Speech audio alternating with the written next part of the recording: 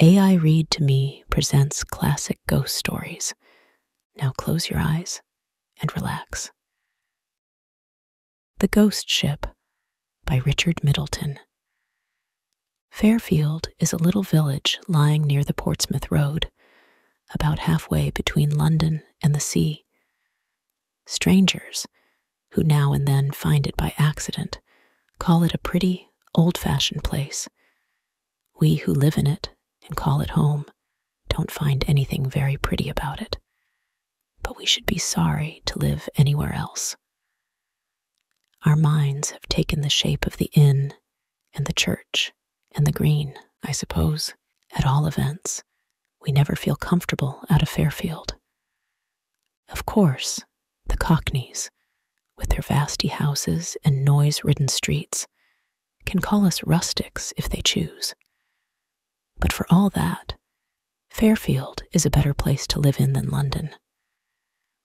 Doctor says that when he goes to London, his mind is bruised with the weight of the houses, and he was a Cockney born. He had to live there himself when he was a little chap, but he knows better now. You gentlemen may laugh.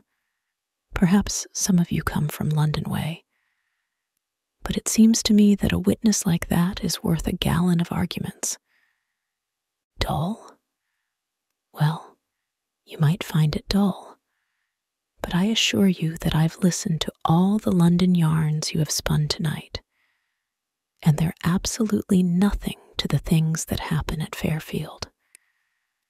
It's because of our way of thinking and minding our own business.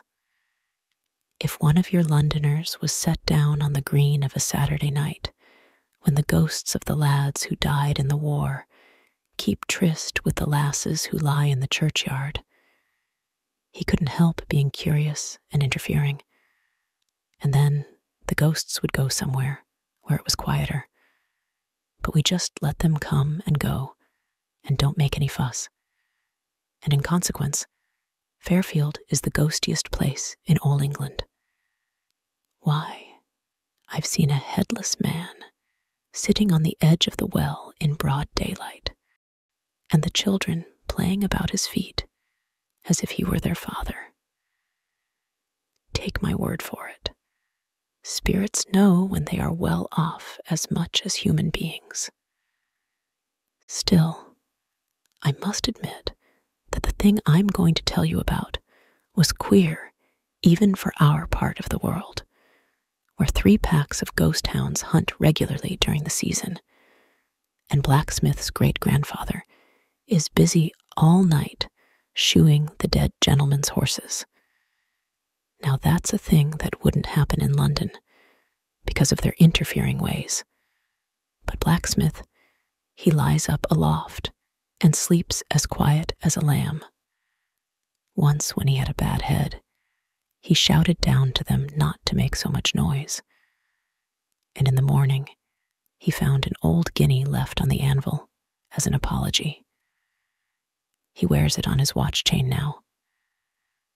But I must get on with my story. If I start telling you about the queer happenings at Fairfield, I'll never stop. It all came of the great storm in the spring of '97, the year that we had 2 great storms. This was the first one, and I remember it well, because I found in the morning that it had lifted the thatch of my pigsty into the widow's garden as clean as a boy's kite. When I looked over the hedge, widow, Tom Lamport's widow that was prodding for her nasturtiums with a daisy grubber. After I had watched her for a little, I went down to the Fox and Grapes to tell landlord what she had said to me. Landlord, he laughed, being a married man and at ease with the sex. Come to that, he said. The tempest has blowed something into my field. A kind of a ship, I think it would be. I was surprised at that, until he explained that it was only a ghost ship and would do no hurt to the turnips. We argued that it had been blown up from the sea at Portsmouth, and then we talked of something else. There were 2 slates down at the parsonage, and a big tree in Lumley's meadow. It was a rare storm. I reckon the wind had blown our ghosts all over England. They were coming back for days afterward with foundered horses and as footsore as possible, and they were so glad to get back to Fairfield that some of them walked up the street, crying like little children. Squire said that his great-grandfather's great-grandfather hadn't looked so deadbeat since the Battle of Naseby, and he's an educated man. What with one thing and another, I should think it was a week before we got straight again. And then, one afternoon, I met the landlord on the green, and he had a worried face. "I wish you'd come and have a look at that ship in my field," he said to me. "It seems to me it's leaning real hard on the turnips. I can't bear thinking what the missus will say when she sees it." I walked down the lane with him, and sure enough, there was a ship in the middle of his field, but such a ship as no man had seen on the water for 300 years, let alone in the middle of a turnip field. It was all painted black and covered with carvings, and there was a great bay window in the stern, for all the world like the squire's drawing room. There was a crowd of little black cannon on deck and looking out of her portholes, and she was anchored at each end to the hard ground. I have seen the wonders of the world on picture postcards, but I have never seen anything to equal that. "She seems very solid for a ghost ship," I said, seeing that landlord was bothered. "I should say it's a betwixt and between," he answered, puzzling it over. "But it's going to spoil a matter of 50 turnips, and missus, she'll want it moved." We went up to her and touched the side, and it was as hard as a real ship. "Now, there's folks in England would call that very curious," he said. "Now, I don't know much about ships, but I should think that that ghost ship weighed a solid 200 tons, and it seemed to me that she had come to stay, so that I felt sorry for landlord, who was a married man. All the horses in Fairfield won't move her out of my turnips, he said, frowning at her.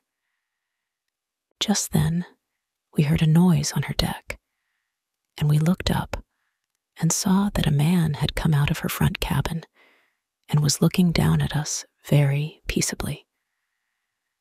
He was dressed in a black uniform set off with rusty gold lace, and he had a great cutlass by his side in a brass sheath. "I'm Captain Bartholomew Roberts," he said in a gentleman's voice, "put in for recruits. I seem to have brought her rather far up the harbor." "Harbor?" cried landlord. "Why, you're 50 miles from the sea." Captain Roberts didn't turn a hair. "So much as that, is it?" he said coolly. "Well, it's of no consequence." Landlord was a bit upset at this.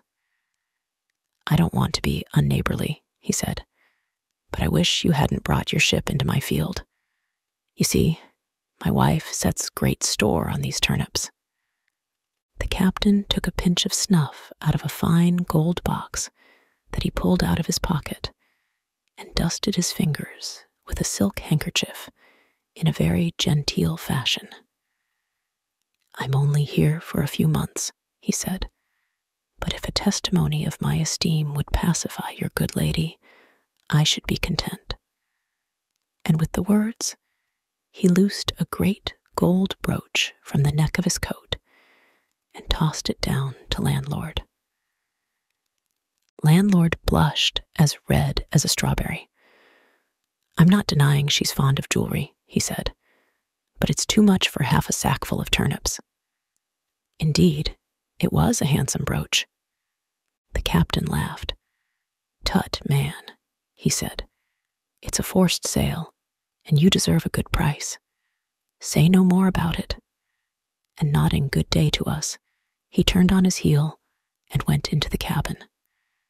Landlord walked back up the lane like a man with a weight off his mind. That tempest has blowed me a bit of luck, he said. The missus will be main pleased with that brooch. It's better than blacksmith's guinea any day. 97 was Jubilee year. The year of the second Jubilee, you remember. And we had great doings at Fairfield. So that we hadn't much time to bother about the ghost ship, though.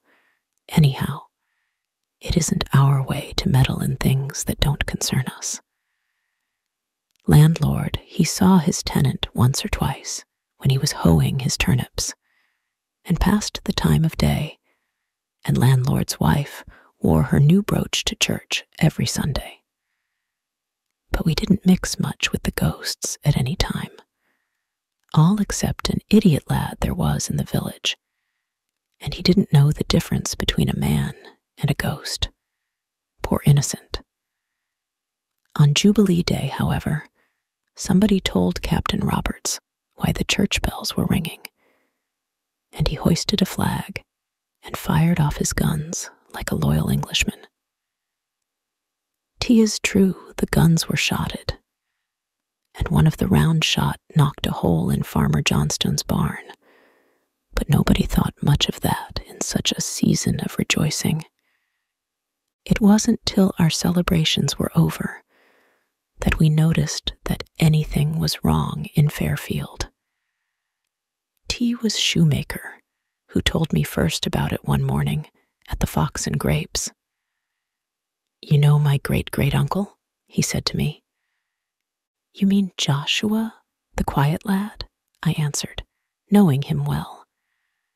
Quiet, said shoemaker indignantly. Quiet, you call him, coming home at 3 o'clock every morning, as drunk as a magistrate, and waking up the whole house with his noise. Why, it can't be Joshua, I said, for I knew him for one of the most respectable young ghosts in the village. Joshua it is, said shoemaker, and one of these nights he'll find himself out in the street if he isn't careful. This kind of talk shocked me, I can tell you, for I don't like to hear a man abusing his own family, and I could hardly believe that a steady youngster like Joshua had taken to drink. But just then in came Butcher Aylwin in such a temper that he could hardly drink his beer. The young puppy, he kept on saying, and it was some time before shoemaker and I found out that he was talking about his ancestor that fell at Senlac. Drink? Said shoemaker hopefully, for we all like company in our misfortunes. And Butcher nodded grimly. The young noodle, he said, emptying his tankard. Well, after that, I kept my ears open, and it was the same story all over the village. There was hardly a young man among all the ghosts of Fairfield who didn't roll home in the small hours of the morning, the worse for liquor. I used to wake up in the night and hear them stumble past my house, singing outrageous songs. The worst of it was that we couldn't keep the scandal to ourselves, and the folk at Greenhill began to talk of sodden Fairfield, and taught their children to sing a song about us. Sodden Fairfield, has no use for bread and butter, rum for breakfast, rum for dinner, rum for tea, and rum for supper. We are easy-going in our village, but we didn't like that. Of course, We soon found out where the young fellows went to get the drink, and landlord was terribly cut up that his tenant should have turned out so badly. But his wife wouldn't hear of parting with the brooch, so he couldn't give the captain notice to quit. But as time went on, things grew from bad to worse, and at all hours of the day, you would see those young reprobates sleeping it off on the village green. Nearly every afternoon, a ghost wagon used to jolt down to the ship with a lading of rum, and though the older ghosts seemed inclined to give the captain's hospitality the go-by, the youngsters were neither to hold nor to bind. So one afternoon when I was taking my nap, I heard a knock at the door, and there was Parson, looking very serious, like a man with a job before him that he didn't altogether relish. "I'm going down to talk to the captain about all this drunkenness in the village, and I want you to come with me," he said straight out. I can't say that I fancied the visit much myself, and I tried to hint to Parson that as, after all, they were only a lot of ghosts, it didn't much matter. "Dead or alive, I'm responsible for their good conduct," he said, "and I'm going to do my duty and put a stop to this continued disorder. And you are coming with me, John Simmons." So I went, Parson being a persuasive kind of man. We went down to the ship, and as we approached her, I could see the captain tasting the air on deck. When he saw Parson, he took off his hat very politely, and I can tell you that I was relieved to find that he had a proper respect for the cloth. Parson acknowledged his salute and spoke out stoutly enough. "Sir, I should be glad to have a word with you." "Come on board, sir. Come on board," said the captain, and I could tell by his voice that he knew why we were there. Parson and I climbed up an uneasy kind of ladder, and the captain took us into the great cabin at the back of the ship, where the bay window was.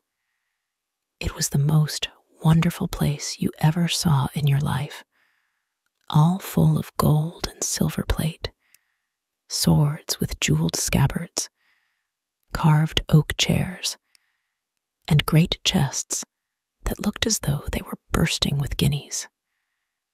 Even Parson was surprised, and he did not shake his head very hard when the captain took down some silver cups and poured us out a drink of rum. I tasted mine, and I don't mind saying that it changed my view of things entirely. There was nothing betwixt and between about that rum, and I felt that it was ridiculous to blame the lads for drinking too much of stuff like that. It seemed to fill my veins with honey and fire. Parson put the case squarely to the captain, but I didn't listen much to what he said. I was busy sipping my drink and looking through the window at the fishes swimming to and fro over landlord's turnips.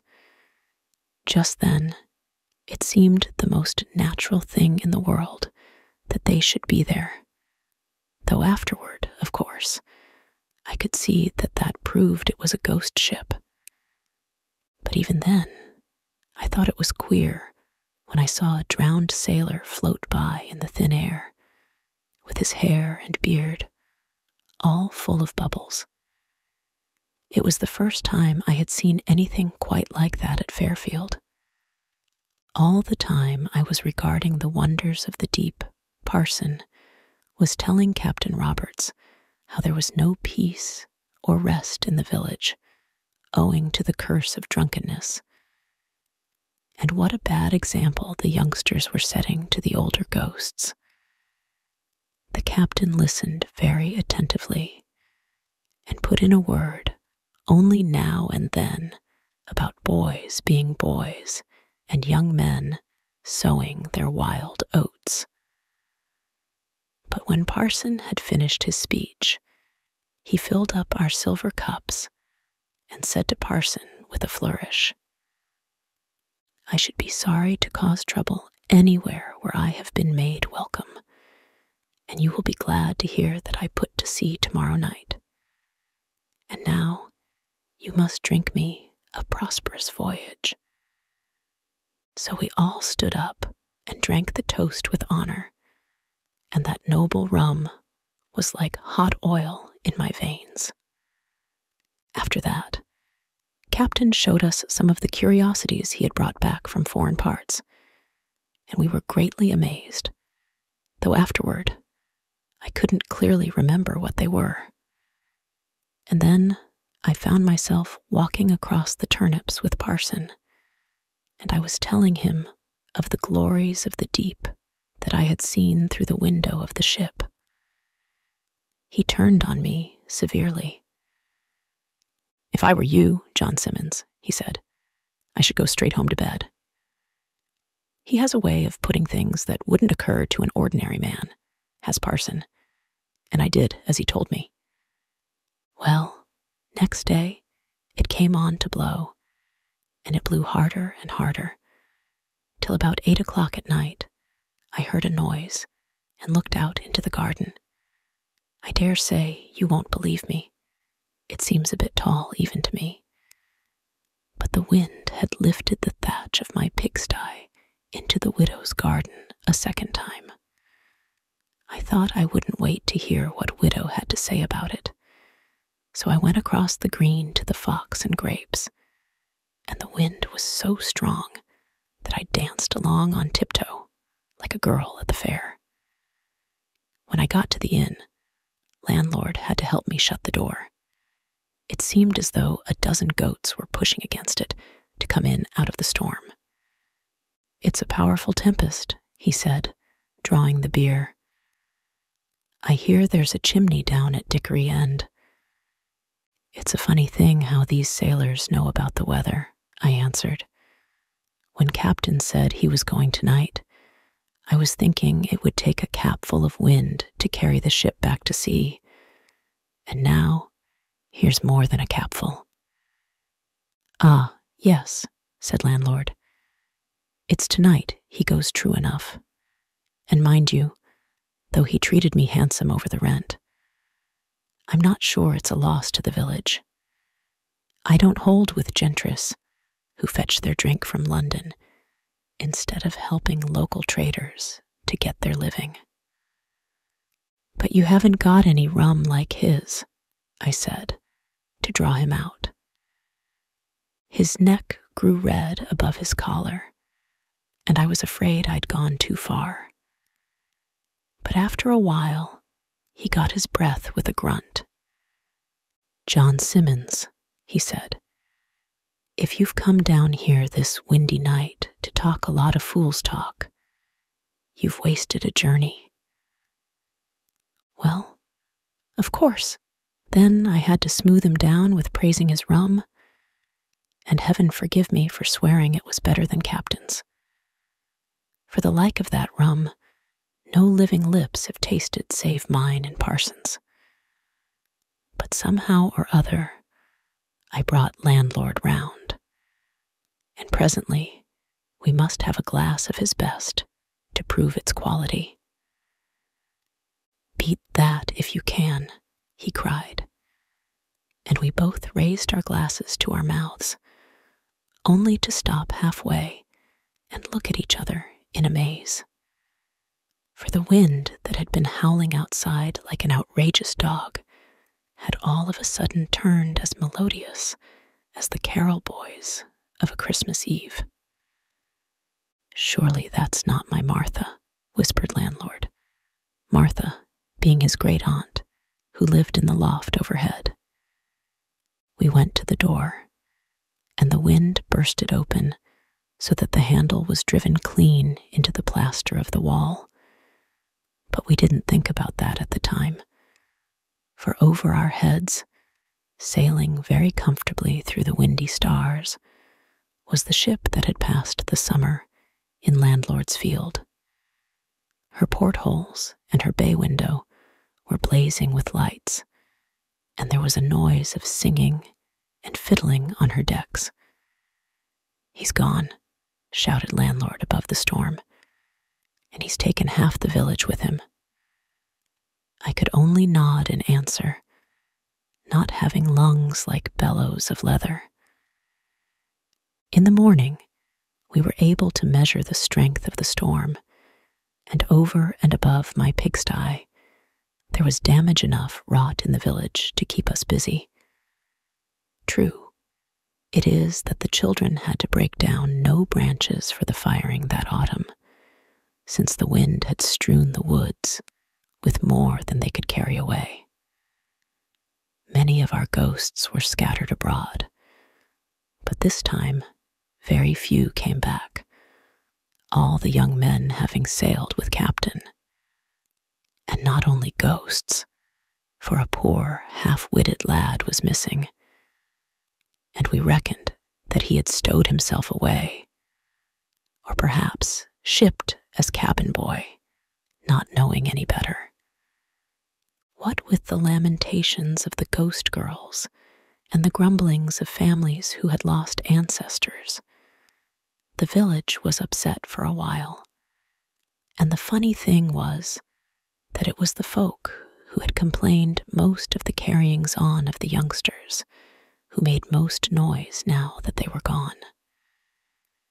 I hadn't any sympathy with shoemaker or butcher, who ran about saying how much they missed their lads, but it made me grieve to hear the poor bereaved girls calling their lovers by name on the village green at nightfall. It didn't seem fair to me that they should have lost their men a second time, after giving up life in order to join them, as like as not. Still, not even a spirit can be sorry forever. And after a few months, we made up our mind that the folk who had sailed in the ship were never coming back, and we didn't talk about it anymore.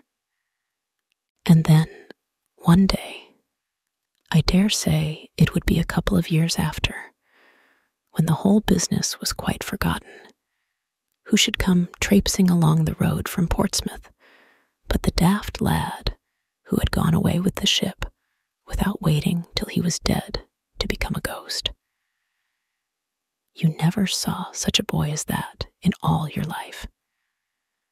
He had a great rusty cutlass hanging to a string at his waist, and he was tattooed all over in fine colors, so that even his face looked like a girl's sampler.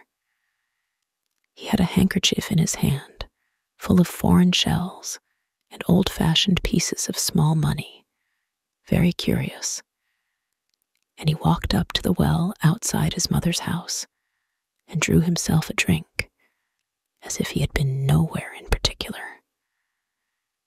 The worst of it was that he had come back as soft-headed as he went, and try as we might, we couldn't get anything reasonable out of him.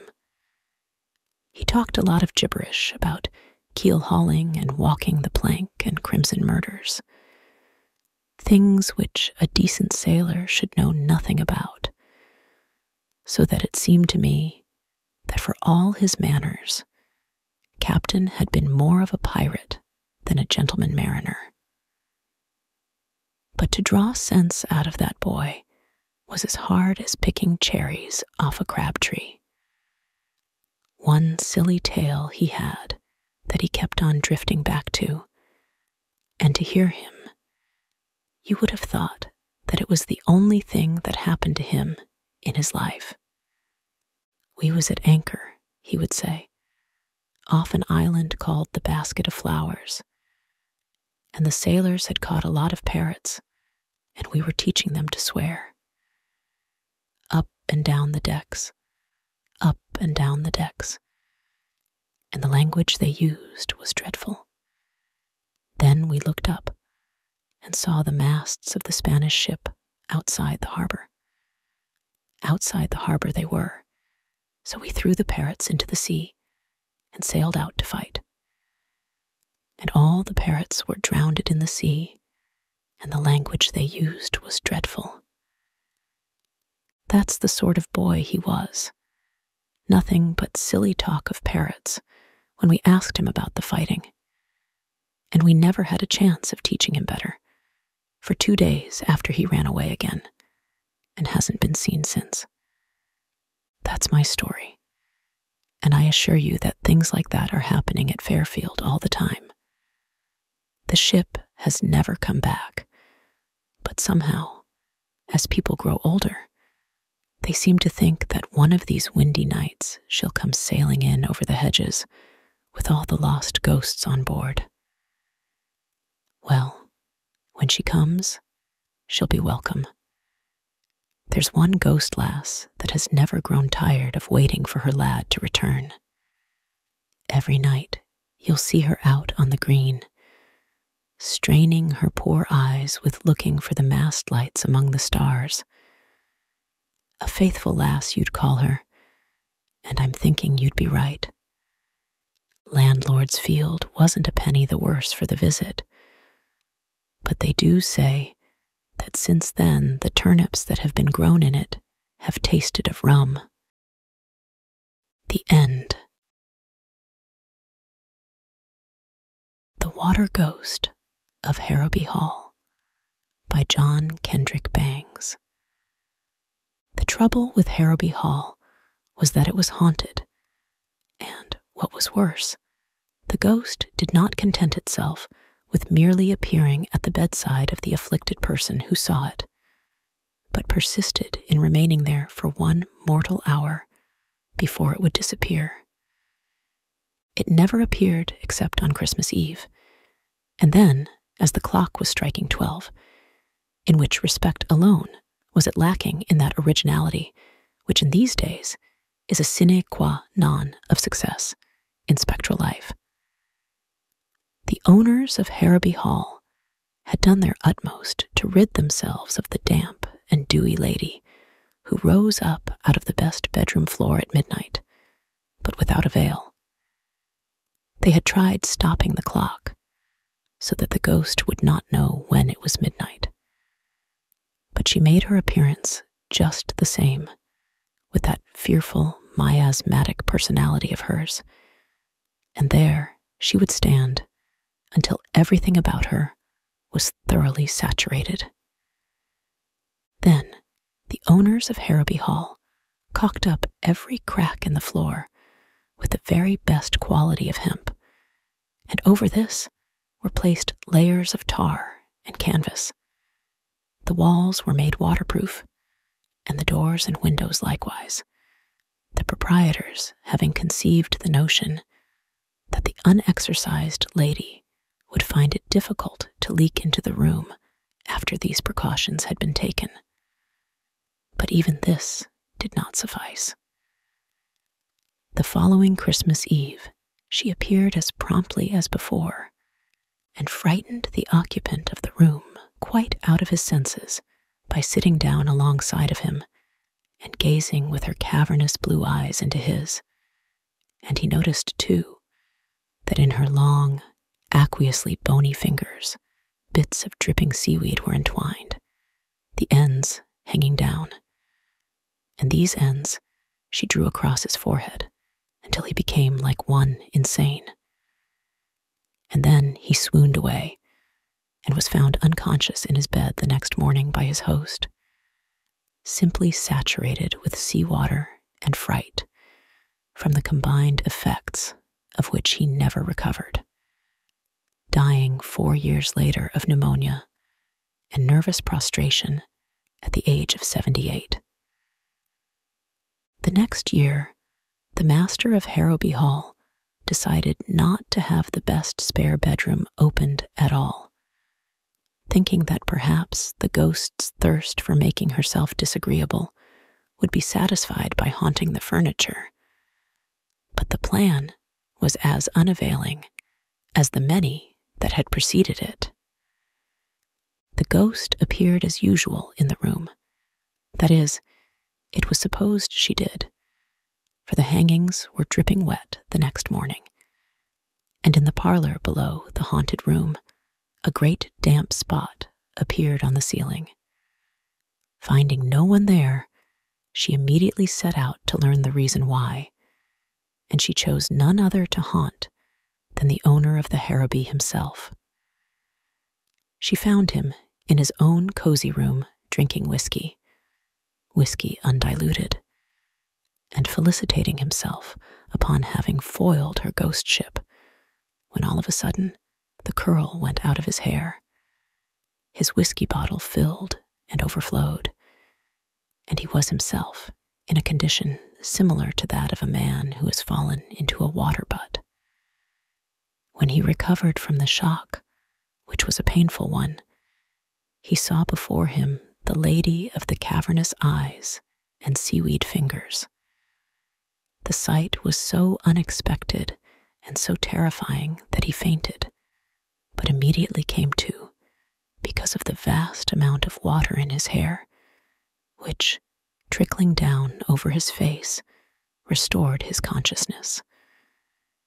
Now, it so happened that the master of Harrowby was a brave man, and while he was not particularly fond of interviewing ghosts, especially such quenching ghosts as the one before him, he was not to be daunted by an apparition.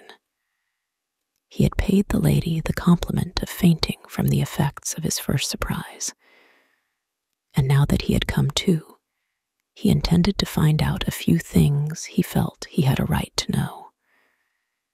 He would have liked to put on a dry suit of clothes first, but the apparition declined to leave him for an instant until her hour was up, and he was forced to deny himself that pleasure. Every time he would move, she would follow him, with the result that everything she came in contact with got a ducking. In an effort to warm himself up, he approached the fire, an unfortunate move as it turned out, because it brought the ghost directly over the fire, which immediately was extinguished. The whiskey became utterly valueless as a comforter to his chilled system, because it was by this time diluted to a proportion of 90% of water. The only thing he could do to ward off the evil effects of his encounter he did, and that was to swallow 10 2-grain quinine pills, which he managed to put into his mouth before the ghost had time to interfere.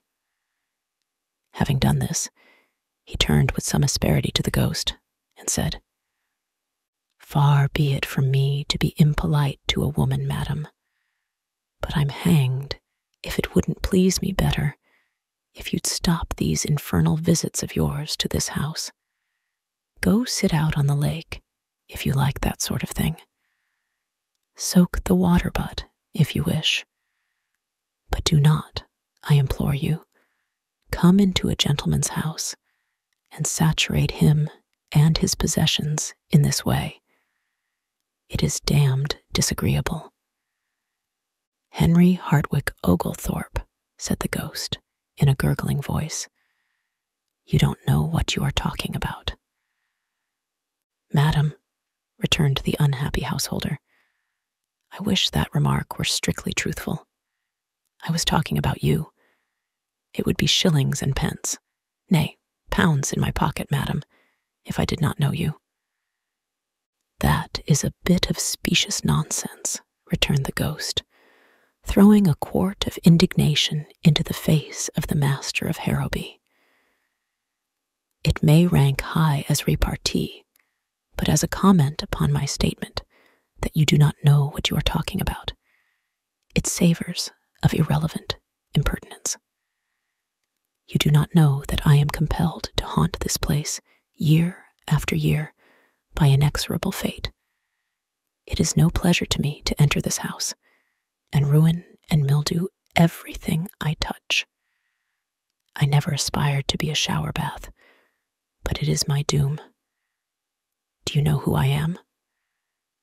"No, I don't," returned the master of Harrowby. "I should say you were the lady of the lake, or little Sally Waters." You are a witty man for your years, said the ghost. Well, my humor is drier than yours ever will be, returned the master. No doubt.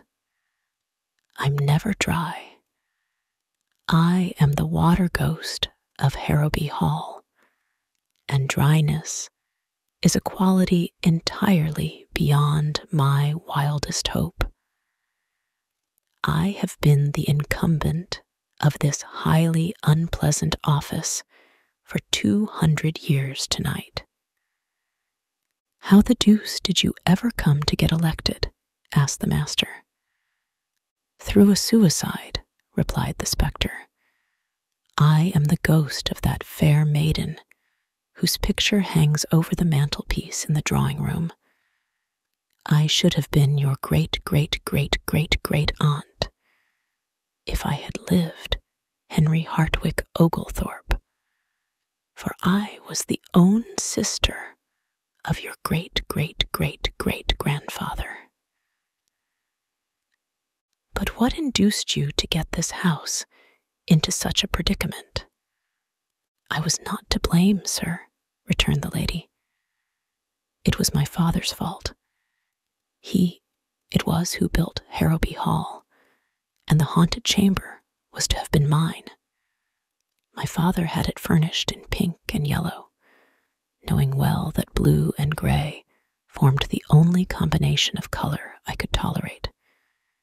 He did it merely to spite me, and, with what I deem a proper spirit, I declined to live in the room, whereupon my father said I could live there or on the lawn.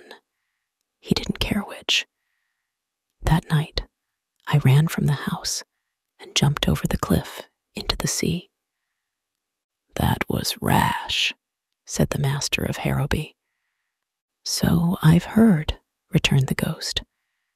If I had known what the consequences were to be, I should not have jumped, but I really never realized what I was doing until after I was drowned. I had been drowned a week when a sea nymph came to me and informed me that I was to be one of her followers forever afterwards, adding that it should be my doom to haunt Harrowby Hall for 1 hour every Christmas Eve throughout the rest of eternity. I was to haunt that room on such Christmas Eves as I found it inhabited, and if it should turn out not to be inhabited, I was, and am, to spend the allotted hour with the head of the house. I'll sell the place. That you cannot do, for it is also required of me that I shall appear as the deeds are to be delivered to any purchaser, and divulge to him the awful secret of the house. Do you mean to tell me that on every Christmas Eve that I don't happen to have somebody in that guest chamber, you are going to haunt me wherever I may be, ruining my whiskey, taking all the curl out of my hair, extinguishing my fire, and soaking me through to the skin? Demanded the master. You have stated the case, Oglethorpe. And what is more, said the water ghost, it doesn't make the slightest difference where you are. If I find that room empty, wherever you may be, I shall douse you with my spectral press. Here the clock struck 1, and immediately the apparition faded away. It was perhaps more of a trickle than a fade, but as a disappearance, it was complete. By St. George and his dragon, ejaculated the master of Harrowby, wringing his hands.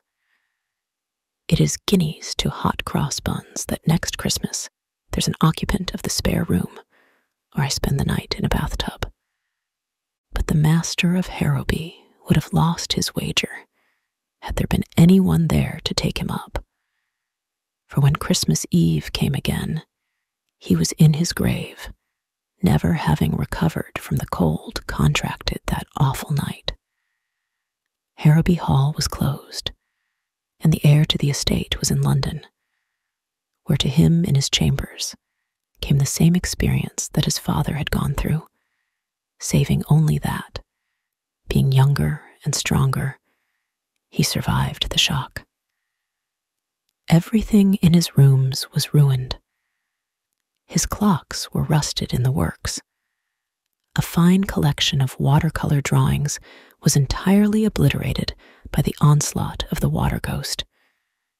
And what was worse, the apartments below his were drenched with the water soaking through the floors, a damage for which he was compelled to pay, and which resulted in his being requested by his landlady to vacate the premises immediately. The story of the visitation inflicted upon his family had gone abroad, and no one could be got to invite him out to any function save afternoon teas and receptions. Fathers of daughters declined to permit him to remain in their houses later than 8 o'clock at night, not knowing but that some emergency might arise in the supernatural world, which would require the unexpected appearance of the water ghost in this on nights other than Christmas Eve, and before the mystic hour when weary churchyards, ignoring the rules which are supposed to govern polite society, begin to yawn. Nor would the maids themselves have aught to do with him, fearing the destruction by the sudden incursion of aqueous femininity of the costumes which they held most dear. So the heir of Harrowby Hall resolved, as his ancestors for several generations before him had resolved, that something must be done. His first thought was to make one of his servants occupy the haunted room at the crucial moment. But in this he failed, because the servants themselves knew the history of that room and rebelled. None of his friends would consent to sacrifice their personal comfort to his, nor was there to be found in all England a man so poor as to be willing to occupy the doomed chamber on Christmas Eve for pay. Then the thought came to the heir to have the fireplace in the room enlarged, so that he might evaporate the ghost at its first appearance, and he was felicitating himself upon the ingenuity of his plan, when he remembered what his father had told him, how that no fire could withstand the lady's extremely contagious dampness. And then he bethought him of steam pipes. These, he remembered, could lie hundreds of feet deep in water, and still retain sufficient heat to drive the water away in vapor. And as a result of this thought, the haunted room was heated by steam to a withering degree, and the heir for 6 months attended daily the Turkish baths, so that when Christmas Eve came, he could himself withstand the awful temperature of the room. The scheme was only partially successful. The water ghost appeared at the specified time and found the heir of Harrowby prepared. But hot as the room was, it shortened her visit by no more than 5 minutes in the hour, during which time the nervous system of the young master was well nigh shattered, and the room itself was cracked and warped to an extent which required the outlay of a large sum of money to remedy. And worse than this, as the last drop of the water ghost was slowly sizzling itself out on the floor, she whispered to her would-be conqueror that his scheme would avail him nothing, because there was still water in great plenty where she came from, and that next year would find her rehabilitated and as exasperatingly saturating as ever. It was then that the natural action of the mind, in going from one extreme to the other, suggested to the ingenious heir of Harrowby the means by which the water ghost was ultimately conquered, and happiness once more came within the grasp of the house of Oglethorpe. The heir provided himself with a warm suit of fur underclothing. Donning this with the furry side in, he placed over it a rubber garment, tight-fitting, which he wore just as a woman wears a jersey. On top of this, he placed another set of underclothing, this suit made of wool, and over this was a second rubber garment, like the first. Upon his head, he placed a light and comfortable diving helmet, and so clad, on the following Christmas Eve, he awaited the coming of his tormentor. It was a bitterly cold night that brought to a close this 24th day of December. The air outside was still, but the temperature was below 0. Within all was quiet, the servants of Harrowby Hall awaiting with beating hearts the outcome of their master's campaign against his supernatural visitor. The master himself was lying on the bed in the haunted room, clad as has already been indicated, and then the clock clanged out the hour of 12. There was a sudden banging of doors. A blast of cold air swept through the halls. The door leading into the haunted chamber flew open. A splash was heard, and the water ghost was seen standing at the side of the heir of Harrowby, from whose outer dress there streamed rivulets of water, but whose own person, deep down under the various garments he wore, was as dry and as warm as he could have wished. "Ah," said the young master of Harrowby, "I'm glad to see you. You are the most original man I've met, if that is true," returned the ghost. "May I ask, where did you get that hat?" "Certainly, madam," returned the master courteously. "It is a little portable observatory I had made for just such emergencies as this. But tell me, is it true that you are doomed to follow me about for one mortal hour, to stand where I stand, to sit where I sit?" "That is my delectable fate," returned the lady. "We'll go out on the lake," said the master, starting up. "You can't get rid of me that way," returned the ghost. "The water won't swallow me up. In fact, it will just add to my present bulk." "Nevertheless," said the master firmly, "we will go out on the lake." "But, my dear sir," returned the ghost with a pale reluctance, "it is fearfully cold out there. You will be frozen hard before you've been out 10 minutes. "Oh no, I'll not," replied the master. "I am very warmly dressed. Come." This last in a tone of command that made the ghost ripple. And they started. They had not gone far before the water ghost showed signs of distress. "You walk too slowly," she said. "I am nearly frozen. My knees are so stiff now, I can hardly move. I beseech you to accelerate your step." "I should like to oblige a lady," returned the master courteously, "but my clothes are rather heavy, and 100 yards an hour is about my speed. Indeed, I think we would better sit down here on this snowdrift and talk matters over." Do not do so, I beg," cried the ghost. "Let me move on. I feel myself growing rigid as it is. If we stop here, I shall be frozen stiff." "That, madam," said the master slowly, and seating himself on an ice cake. "That is why I have brought you here. We have been on this spot just 10 minutes. We have 50 more. Take your time about it, madam, but freeze. That is all I ask of you."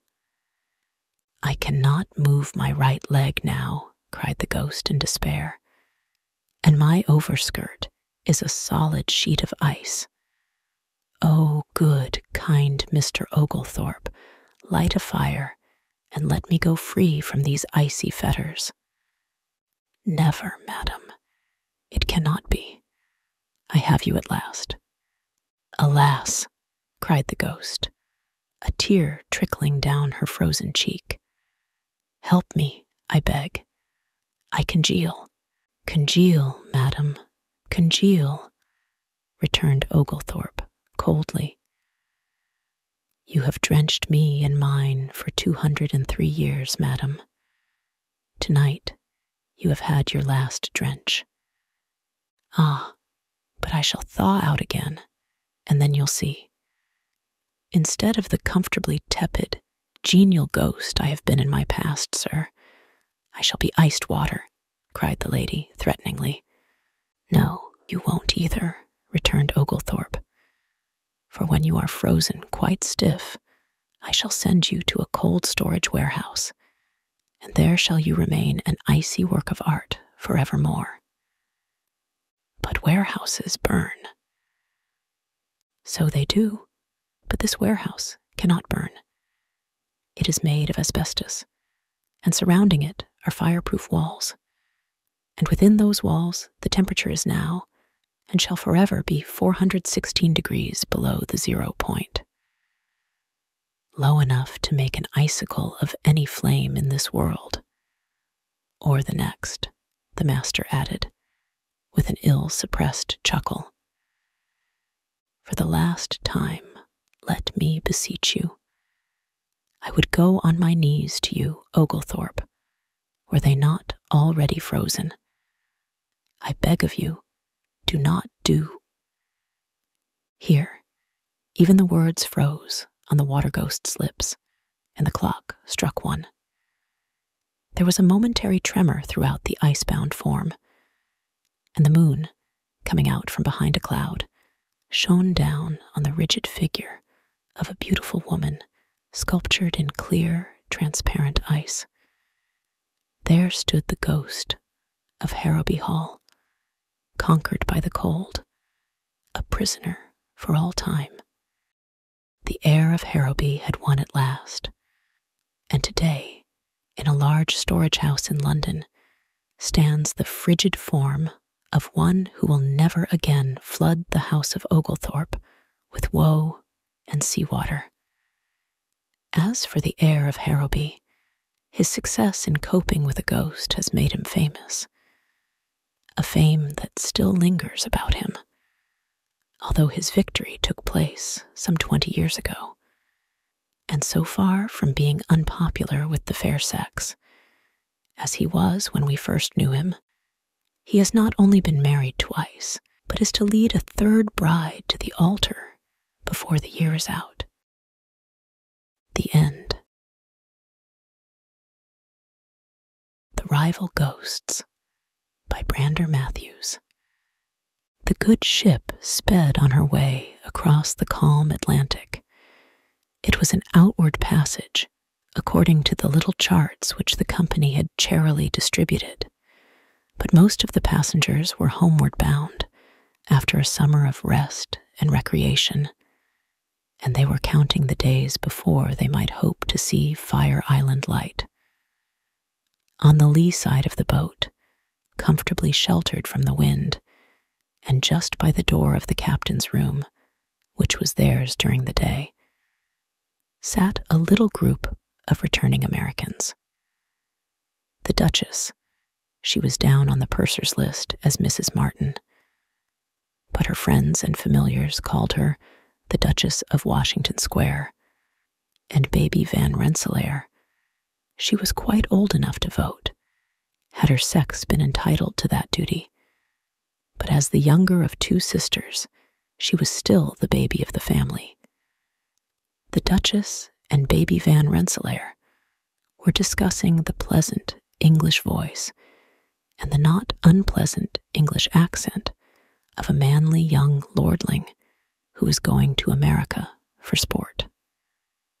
Uncle Larry and dear Jones were enticing each other into a bet on the ship's run of the morrow. "I'll give you 2-to-1 she don't make 420, said dear Jones. "I'll take it," answered Uncle Larry. "We made 427 the 5th day last year." It was Uncle Larry's 17th visit to Europe, and this was therefore his 34th voyage. "And when did you get in?" asked baby Van Rensselaer. "I don't care a bit about the run, so long as we get in soon." We crossed the bar Sunday night, just 7 days after we left Queenstown, and we dropped anchor off quarantine at 3 o'clock on Monday morning.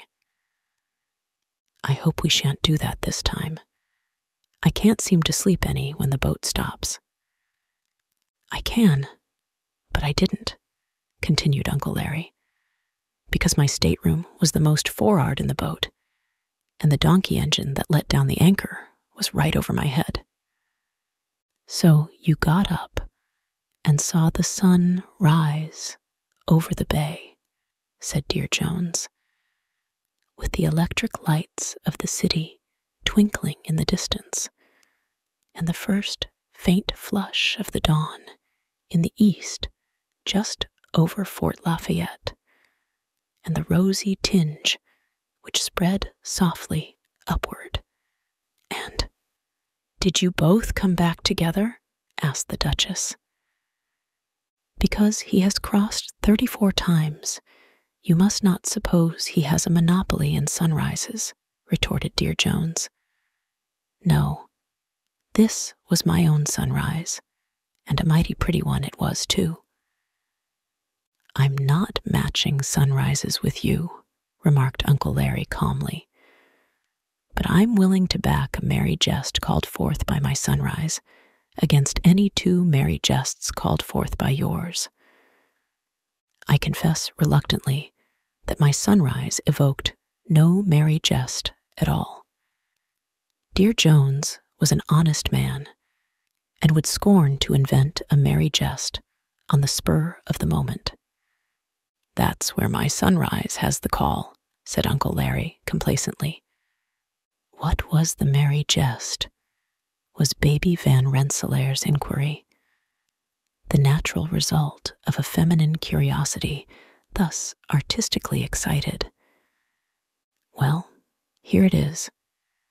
I was standing aft near a patriotic American and a wandering Irishman, and the patriotic American rashly declared that you couldn't see a sunrise like that anywhere in Europe, and this gave the Irishman his chance.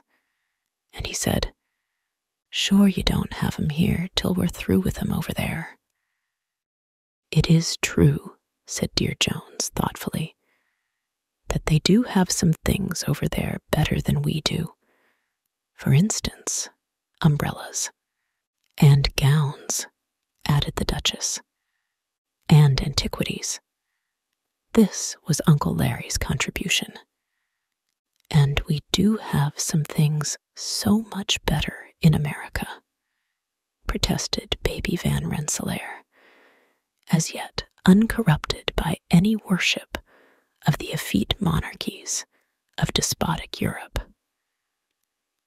"We make lots of things a great deal nicer than you can get them in Europe, especially ice cream."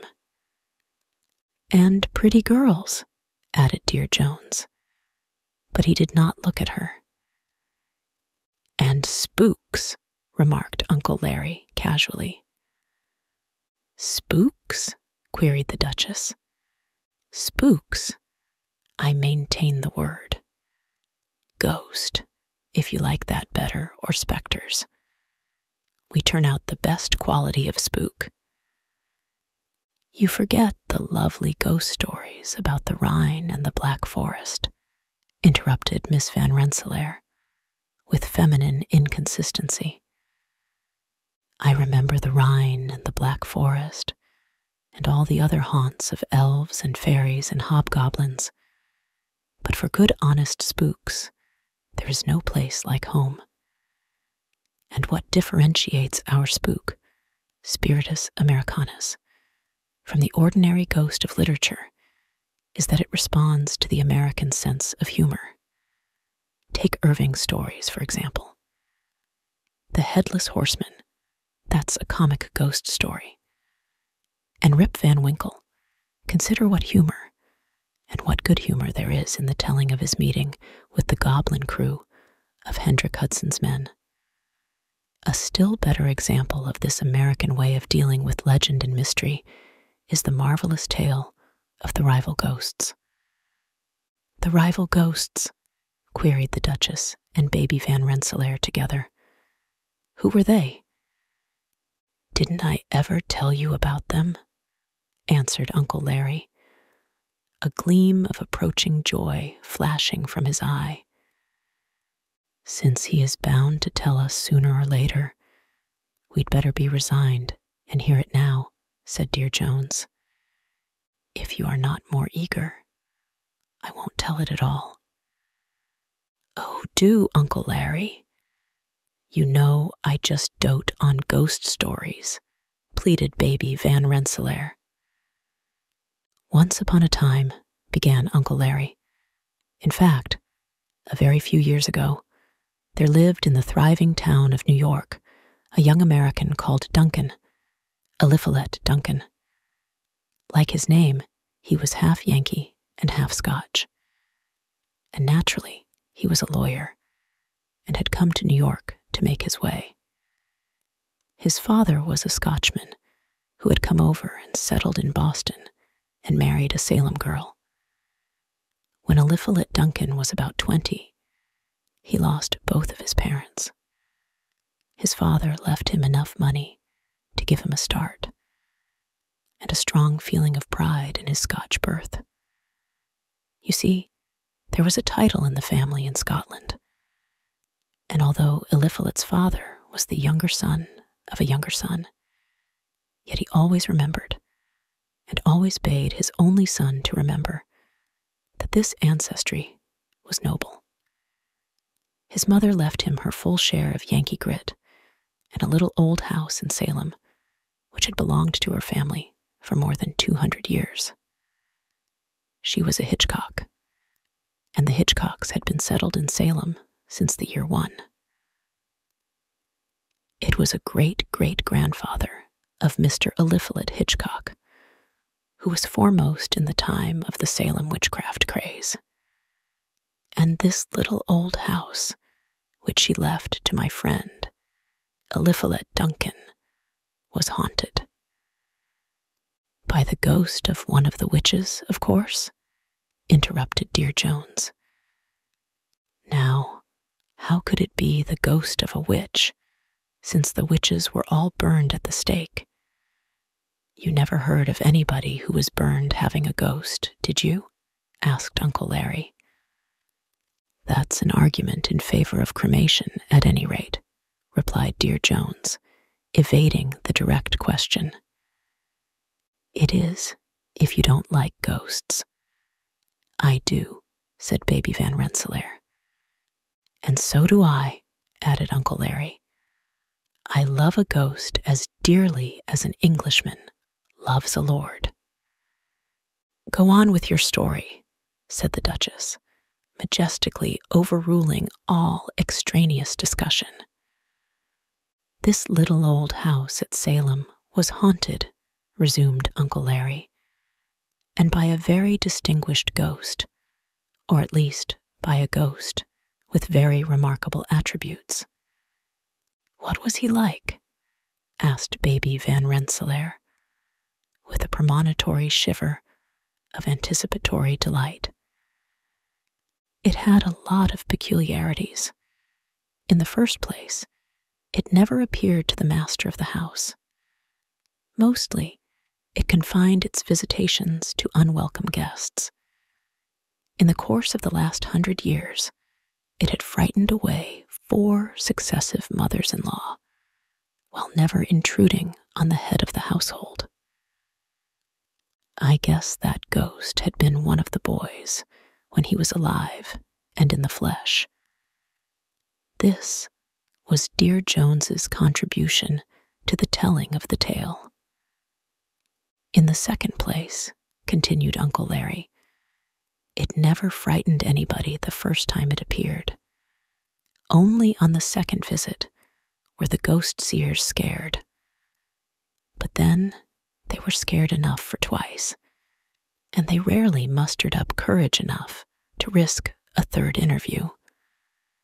One of the most curious characteristics of this well-meaning spook was that it had no face, or at least that nobody ever saw its face. Perhaps he kept his countenance veiled, queried the Duchess, who was beginning to remember that she never did like ghost stories. That was what I was never able to find out. I have asked several people who saw the ghost, and none of them could tell me anything about its face. And yet, while in its presence, they never noticed its features, and never remarked on their absence or concealment.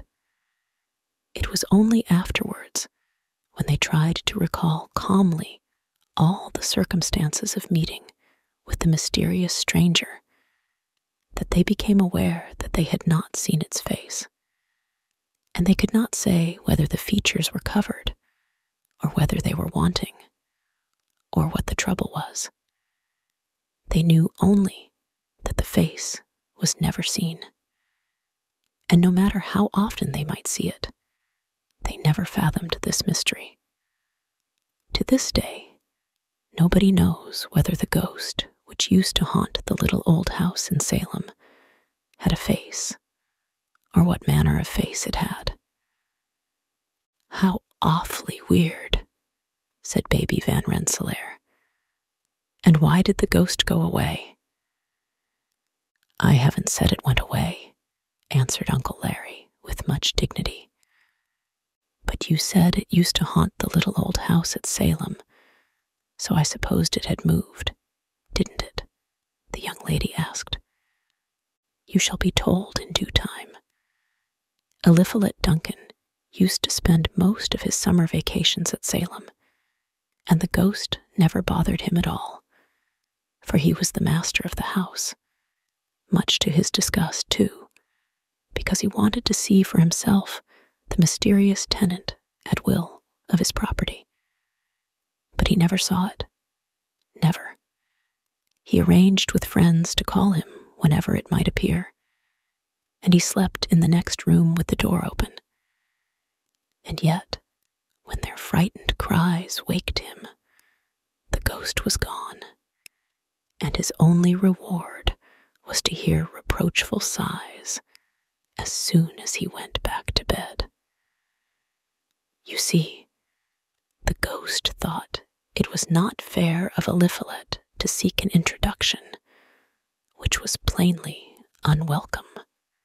Dear Jones interrupted the storyteller by getting up and tucking a heavy rug more snugly around baby Van Rensselaer's feet, for the sky was now overcast and gray, and the air was damp and penetrating. "One fine spring morning," pursued Uncle Larry, "Eliphalet Duncan received great news. I told you that there was a title in the family in Scotland, and that Eliphalet's father was the younger son of a younger son. Well, it happened that all Eliphalet's father's brothers and uncles had died off without male issue, except the eldest son of the eldest son, and he, of course, bore the title and was Baron Duncan of Duncan. Now, the great news that Eliphalet Duncan received in New York one fine spring morning was that Baron Duncan and his only son had been yachting in the Hebrides, and they had been caught in a black squall, and they were both dead. So, my friend, Eliphalet Duncan, inherited the title and the estates. How romantic, said the Duchess. So he was a baron. Well, answered Uncle Larry, he was a baron if he chose, but he didn't choose. More fool he, said Dear Jones sententiously. Well, answered Uncle Larry, I'm not so sure of that. You see, Eliphalet Duncan was half Scotch and half Yankee, and he had 2 eyes to the main chance.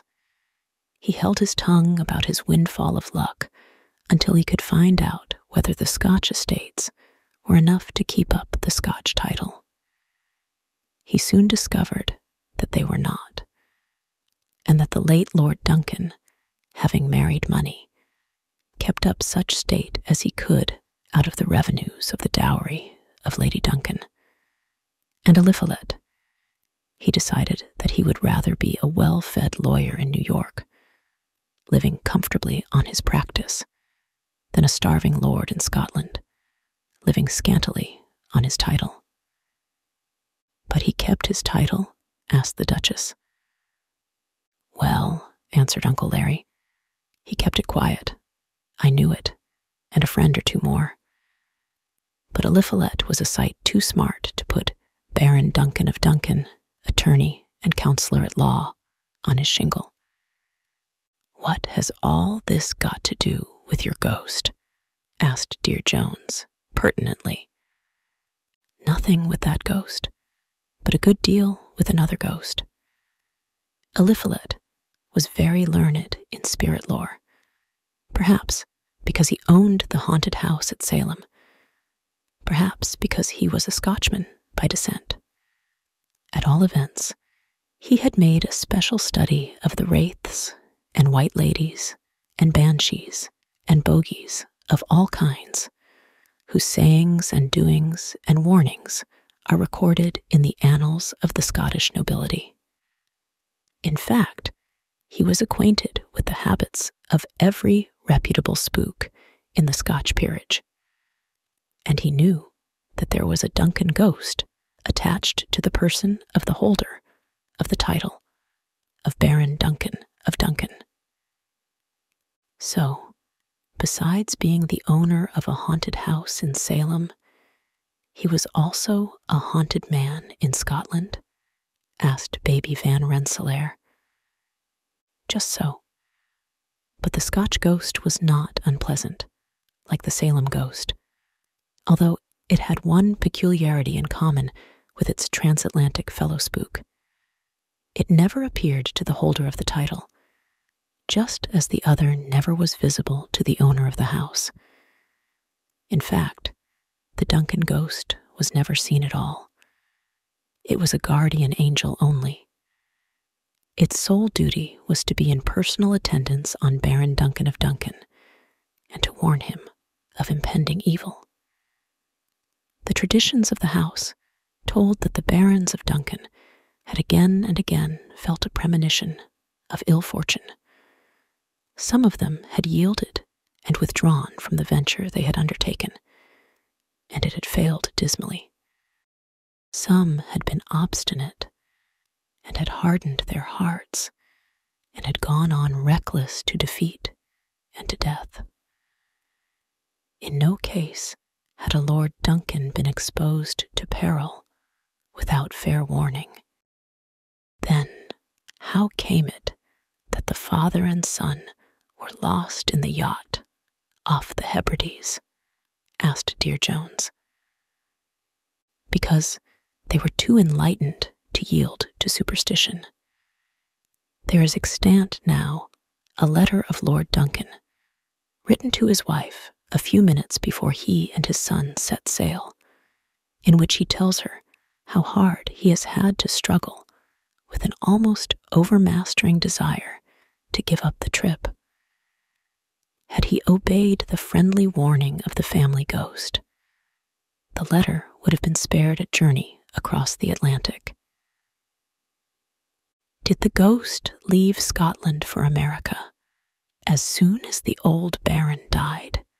asked baby Van Rensselaer, with much interest. How did he come over? Queried Dear Jones. In the steerage, or as a cabin passenger? I don't know, answered Uncle Larry calmly. And Eliphalet didn't know. For as he was in no danger and stood in no need of warning, he couldn't tell whether the ghost was on duty or not. Of course he was on the watch for it all the time, but he never got any proof of its presence until he went down to the little old house of Salem just before the 4th of July.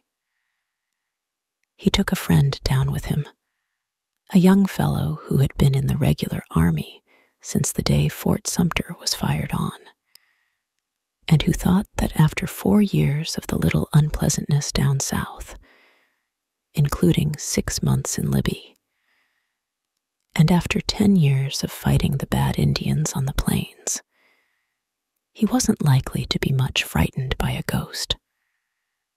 Well, Eliphalet and the officer sat out on the porch all the evening, smoking and talking over points in military law. A little after 12 o'clock, just as they began to think it was about time to turn in, they heard the most ghastly noise in the house. It wasn't a shriek, or a howl, or a yell, or anything they could put a name to. It was an undeterminate, inexplicable shiver and shudder of sound, which went wailing out of the window. The officer had been at Cold Harbor, but he felt himself getting colder this time. Eliphalet knew it was the ghost who haunted the house. As this weird sound died away, it was followed by another, sharp, short, blood-curdling in its intensity. Something in this cry seemed familiar to Eliphalet, and he felt sure that it proceeded from the family ghost, the warning wraith of the Duncans. Do I understand you to intimate that both ghosts were there together? Inquired the Duchess, anxiously. Both of them were there, answered Uncle Larry.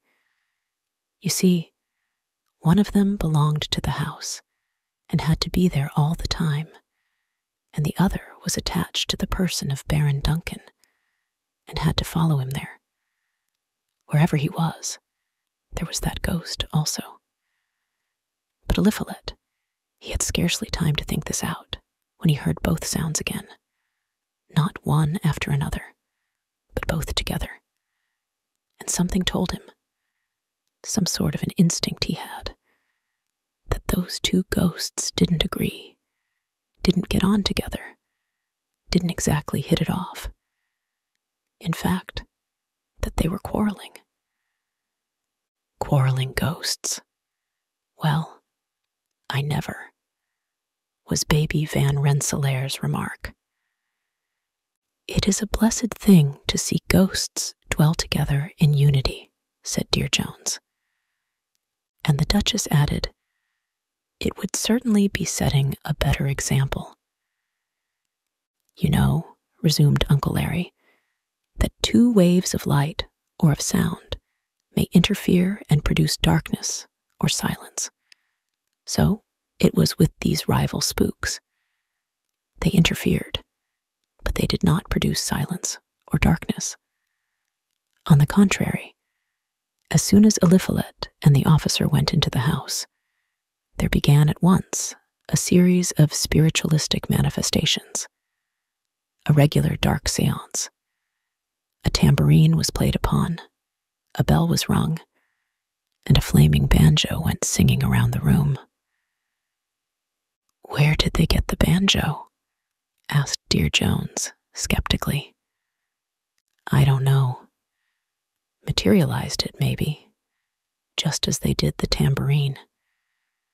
You don't suppose a quiet New York lawyer kept a stock of musical instruments large enough to fit out a strolling minstrel troupe just on the chance of a pair of ghosts coming to give him a surprise party, do you? Every spook has its own instrument of torture. Angels play on harps, I'm informed, and spirits delight in banjos and tambourines. These spooks of Eliphalet Duncan's were ghosts with all modern improvements, and I guess they were capable of providing their own musical weapons. At all events, they had them there in the little old house at Salem the night Eliphalet and his friend came down, and they played on them, and they rang the bell, and they rapped here, there, and everywhere, and they kept it up all night. All night? Asked the awe-stricken Duchess. All night long, said Uncle Larry solemnly, and the next night too. Eliphalet did not get a wink of sleep, neither did his friend. On the second night, the house ghost was seen by the officer. On the third night, it showed itself again. And the next morning, the officer packed his gripsack and took the first train to Boston. He was a New Yorker, but he said he'd sooner go to Boston than see that ghost again.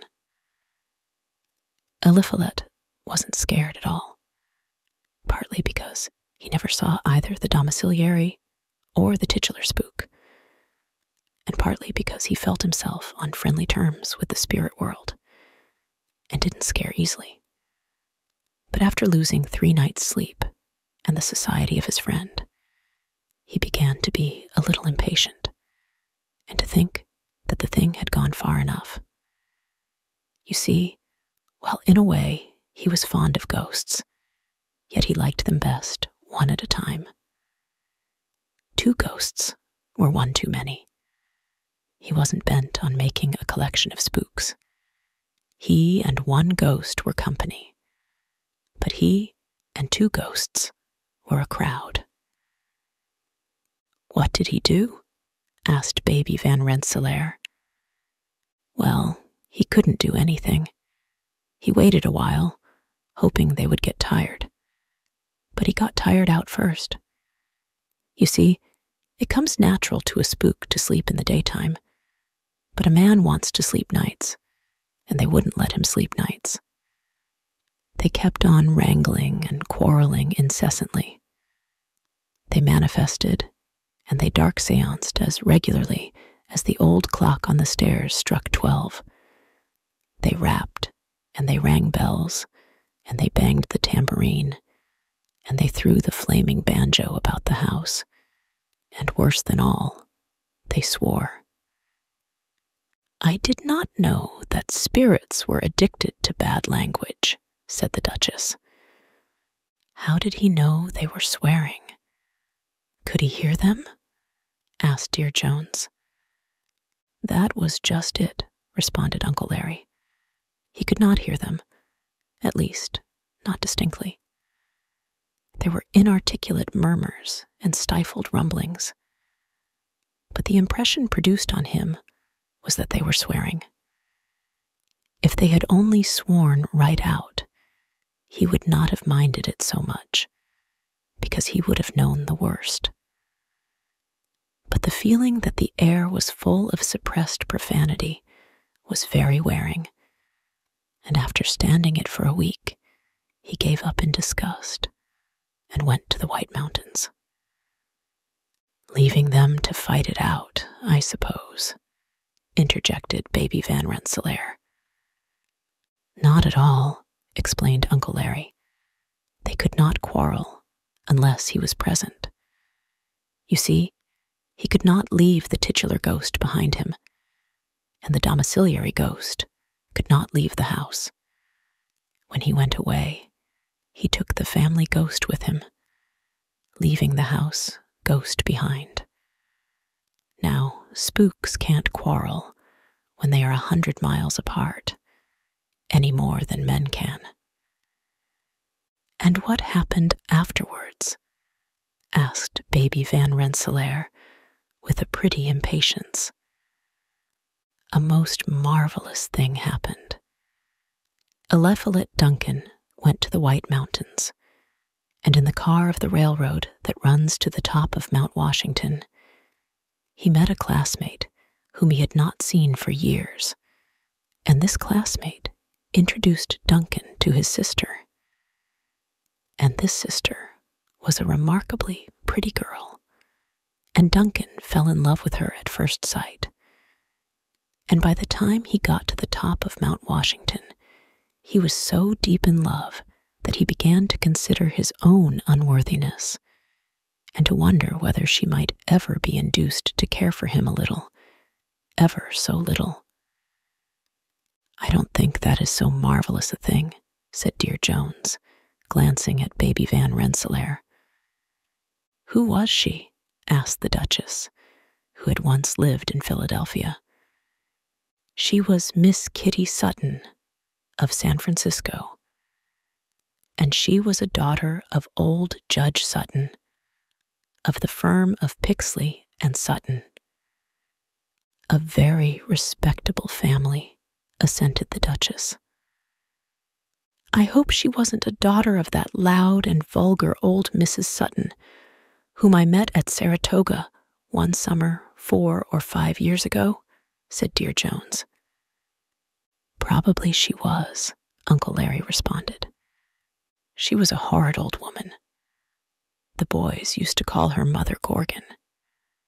The pretty Kitty Sutton, with whom Eliphalet Duncan had fallen in love, was the daughter of Mother Gorgon. But he never saw the mother, who was in Frisco or Los Angeles or Santa Fe or somewhere out west, and he saw a great deal of the daughter, who was up in the White Mountains. She was traveling with her brother and his wife, and as they journeyed from hotel to hotel, Duncan went with them and filled out the quartet. Before the end of the summer, he began to think about proposing. Of course, he had lots of chances, going on excursions as they were every day. He made up his mind to seize the first opportunity, and that very evening he took her out for a moonlight row on Lake Winnipesaukee. As he handed her into the boat, he resolved to do it, and he had a glimmer of suspicion that she knew he was going to do it too.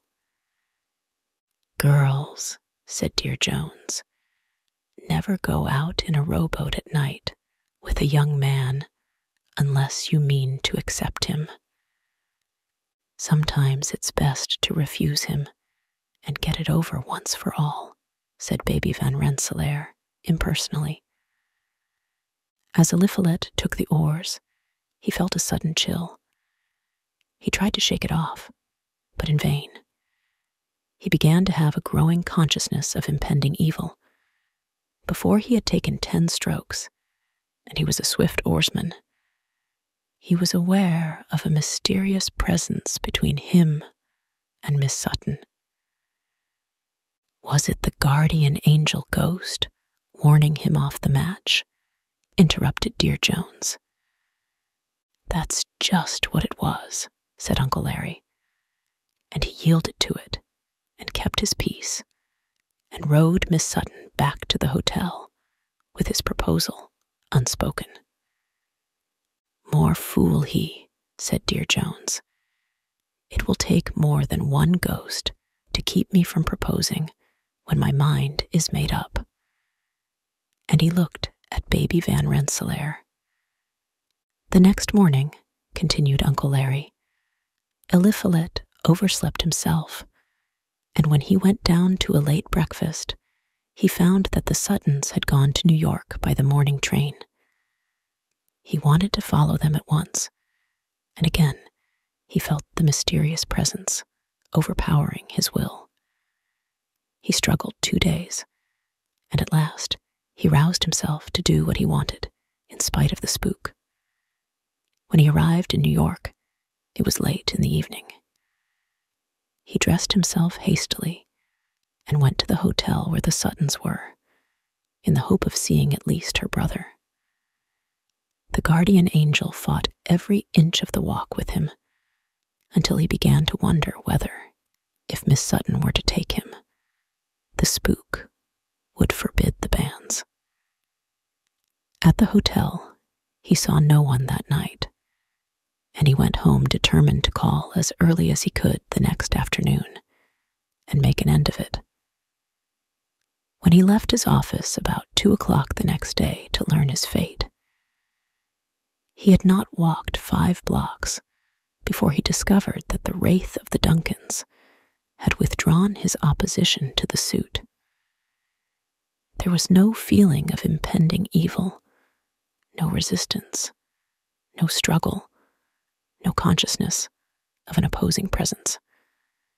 Eliphalet was greatly encouraged. He walked briskly to the hotel. He found Miss Sutton alone. He asked her the question and got his answer. She accepted him, of course, said Baby Van Rensselaer. Of course, said Uncle Larry. And while they were in the first flush of joy, swapping confidences and confessions, her brother came into the parlor with an expression of pain on his face and a telegram in his hand.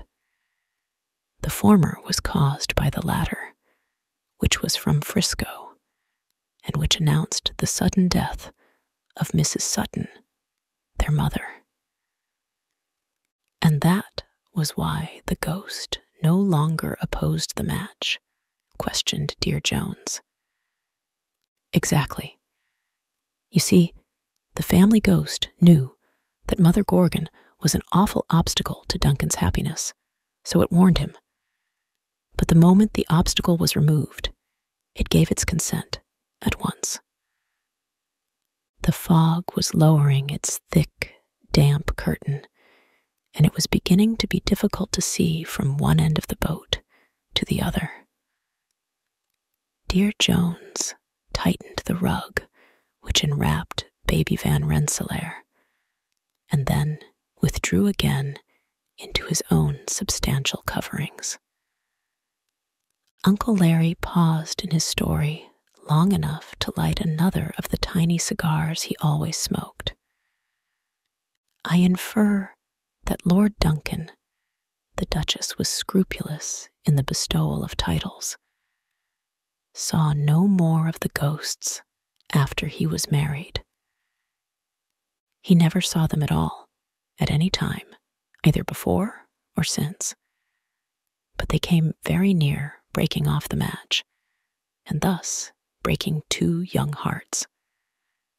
You don't mean to say that they knew any just cause or impediment why they should not forever after hold their peace? Asked Dear Jones. How could a ghost, or even 2 ghosts, keep a girl from marrying the man she loved? This was Baby Van Rensselaer's question. It seems curious, doesn't it? And Uncle Larry tried to warm himself by 2 or 3 sharp pulls at his fiery little cigar. And the circumstances are quite as curious as the fact itself. You see, Miss Sutton wouldn't be married for a year after her mother's death, so she and Duncan had lots of time to tell each other all they knew. Eliphalet got to know a good deal about the girls she went to school with, and Kitty soon learned all about his family.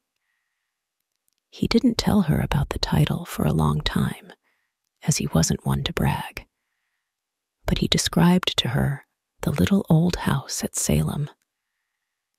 And one evening towards the end of the summer, the wedding day having been appointed for early in September, she told him that she didn't want a bridal tour at all. She just wanted to go down to the little old house at Salem to spend her honeymoon in peace and quiet, with nothing to do and nobody to bother them. Well, Eliphalet jumped at the suggestion. It suited him down to the ground. All of a sudden, he remembered the spooks, and it knocked him all of a heap.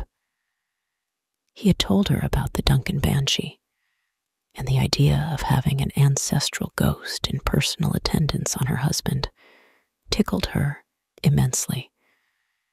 But he had never said anything about the ghost which haunted the little old house at Salem.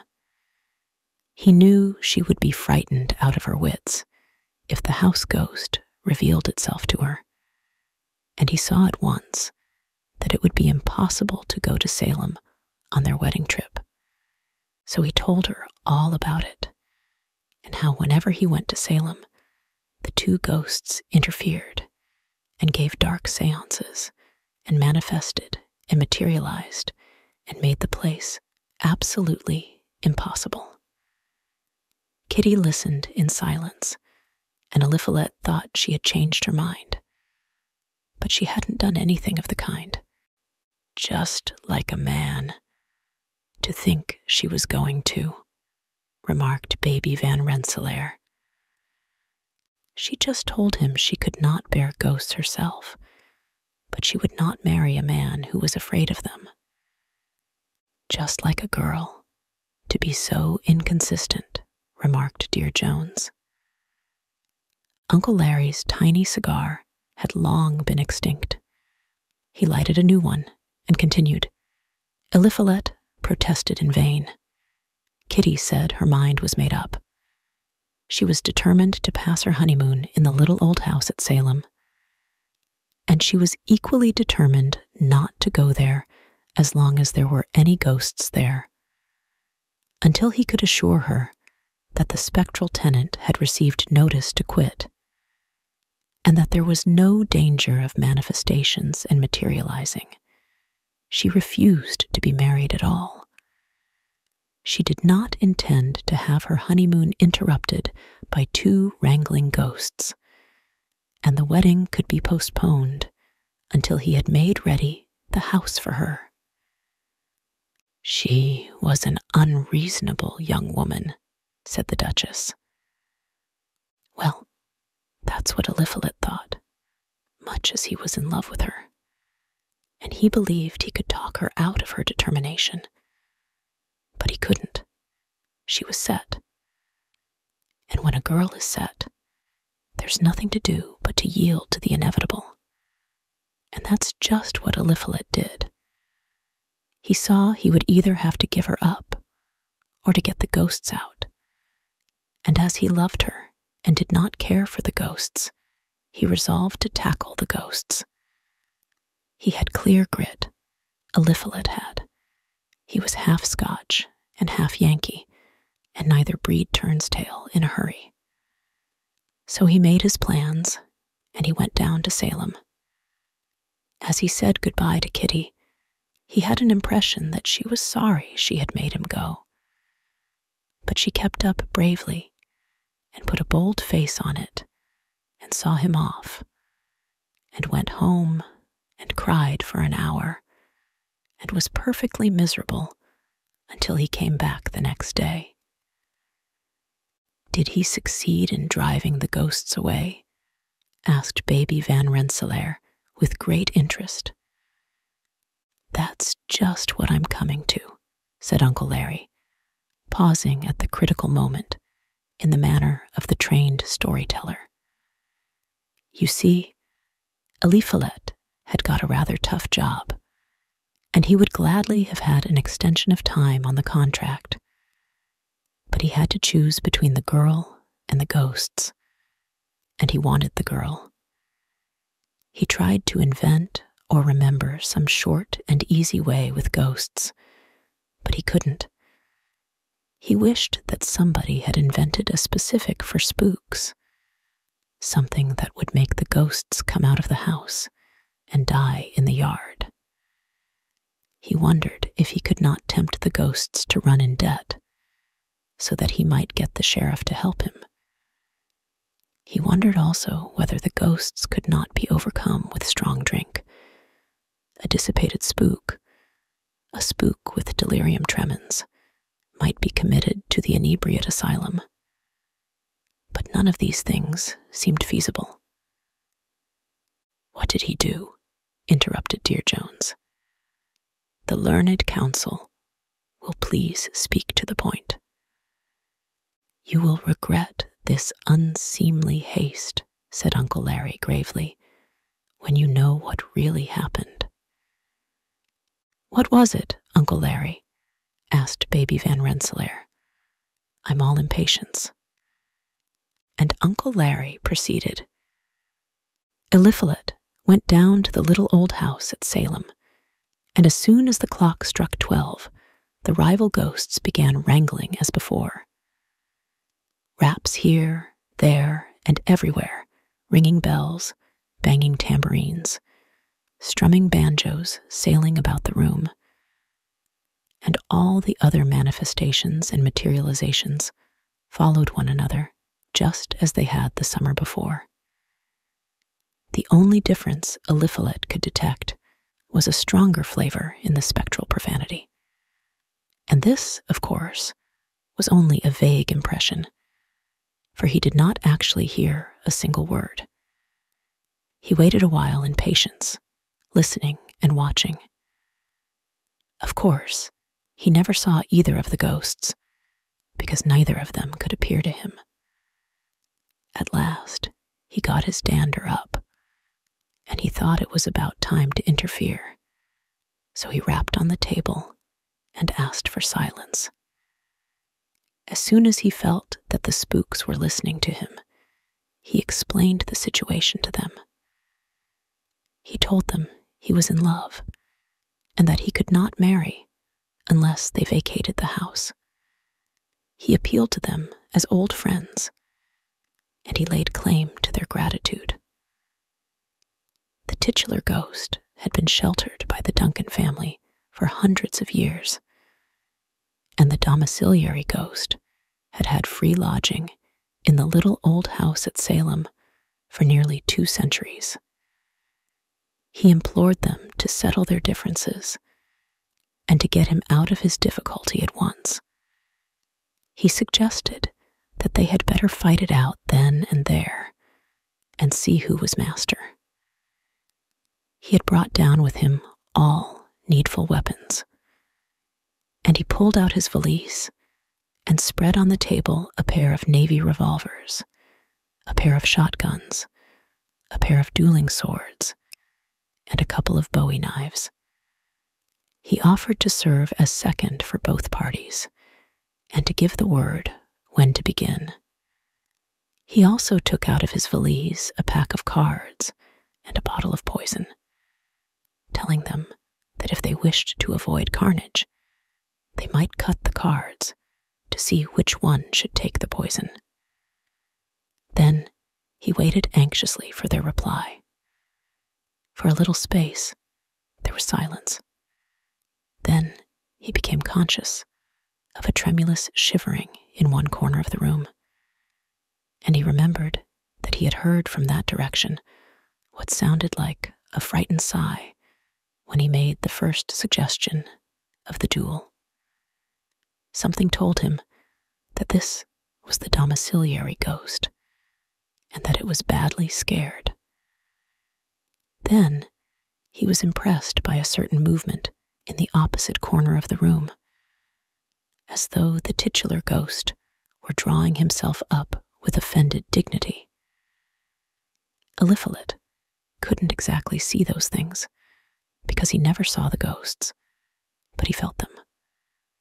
After a silence of nearly a minute, a voice came from the corner where the family ghost stood, a voice strong and full, but trembling slightly with suppressed passion.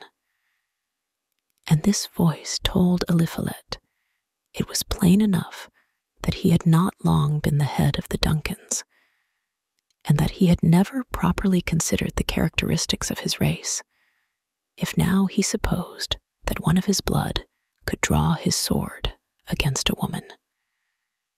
Eliphalet said he had never suggested that the Duncan ghost should raise his hand against a woman, and all he wanted was that the Duncan ghost should fight the other ghost. And then the voice told Eliphalet that the other ghost was a woman. "What?" said Dear Jones, sitting up suddenly. "You don't mean to tell me that the ghost which haunted the house was a woman?" "Those were the very words Eliphalet Duncan used," said Uncle Larry, but he did not need to wait for the answer. All at once, he recalled the traditions about the domiciliary ghost, and he knew that what the titular ghost said was the fact. He had never thought of the sex of a spook, but there was no doubt whatever that the house ghost was a woman. No sooner was this firmly fixed in Eliphalet's mind than he saw his way out of the difficulty. The ghosts must be married, for then there would be no more interference, no more quarreling, no more manifestations and materializations, no more dark seances with their raps and bells and tambourines and banjos. At first, the ghosts would not hear of it. The voice in the corner declared that the Duncan Wraith had never thought of matrimony, but Eliphalet argued with them and pleaded and persuaded and coaxed and dwelt on the advantages of matrimony. He had to confess, of course, that he did not know how to get a clergyman to marry them, but the voice from the corner gravely told him that there need be no difficulty in regard to that, as there was no lack of spiritual chaplains.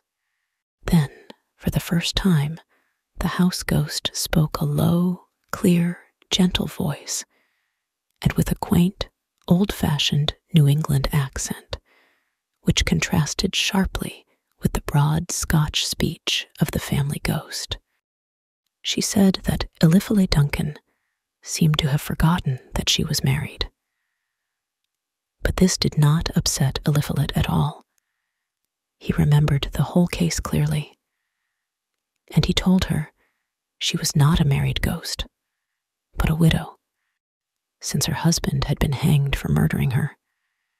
Then the Duncan ghost drew attention to the great disparity in their ages, saying that he was nearly 450 years old, while she was barely 200. But Eliphalet had not talked to juries for nothing. He just buckled to and coaxed those ghosts into matrimony. Afterwards, he came to the conclusion that they were willing to be coaxed. But at the time, he thought he had pretty hard work to convince them of the advantages of the plan. Did he succeed? Asked Baby Van Rensselaer, with a woman's interest in matrimony. He did, said Uncle Larry. He talked the wraith of the Duncans and the specter of the little old house at Salem into a matrimonial engagement. And from the time they were engaged, he had no more trouble with them. They were rival ghosts no longer. They were married by their spiritual chaplain the very same day that Eliphalet Duncan met Kitty Sutton in front of the railing of Grace Church.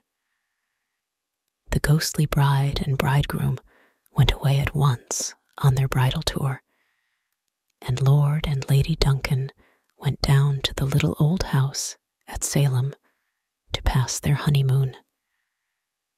Uncle Larry stopped. His tiny cigar was out again.